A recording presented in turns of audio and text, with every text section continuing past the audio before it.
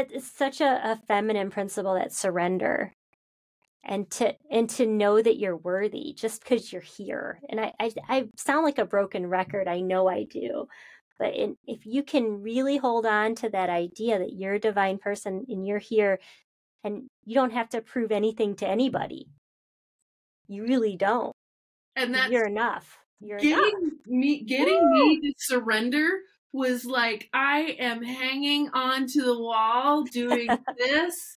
And I'd been doing this for years. So you can imagine, I'm exhausted. I'm spiritually, mentally, and physically exhausted.